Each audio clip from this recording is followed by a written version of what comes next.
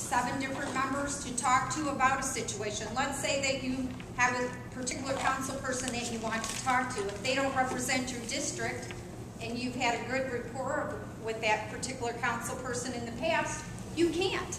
You can't go ahead and be with that district. I'm sorry, can I just put a question on that? Sure. You mean that you can't even talk to the representative from a different ward? You can talk to, yes. Exactly. You gave the, like, no, you No, can't even no, talk. You can talk to any of them. No, you can talk to anybody you want to. But you have that person that is assigned to your district that's making the difference. This is where the competitiveness comes into play, because everybody wants certain things for their district. You know, you want a certain issue to be handled. You have another question. Oh, I have several, but no, okay. It's all right. It's all right. I don't see any different than it is now. No. Because granted, okay, so we have 3.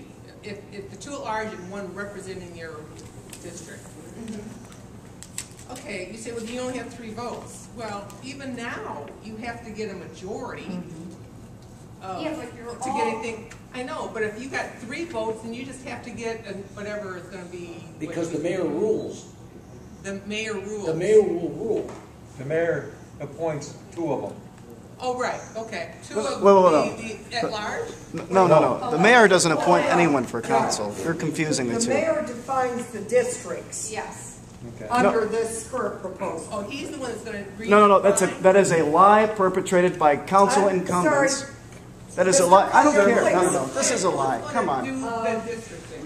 So we're not here to hear you or your point of view. But I'm a citizen just like everybody else. Are you a citizen of Warren? Yes, he is. I'm a citizen of Warren. I've lived here for 5 years. I work in the city. Please have a seat.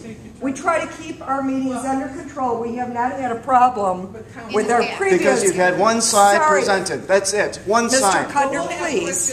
We don't want to have you removed for just being disruptive. I don't want to be removed. Please have a seat. Okay, listen. Okay? Mr. If you give me a Kuettner, chance at the end to speak, I can answer any questions. if you want to have, please, have a seat. We'll deal with it at the end. All right. Okay? Just give me have a a chance. seat. I want a Have a chance. seat. Okay? We've not had a problem with our meetings being disruptive in the Will the past. residents be able to hear both sides though? Because it's a waste. Let's hope so. That's why I'm here. Well, Let her finish her question. that's it. Okay? You'll like a chance to Please. speak. Okay, but you were saying who's going to who's going to make these areas of the city? Okay. It would be the assessor, who is appointed by the mayor, the city attorney, who is appointed by the mayor, the city clerk, who is elected, and 2 appointees by the mayor. So that gives the mayor 4 appointments.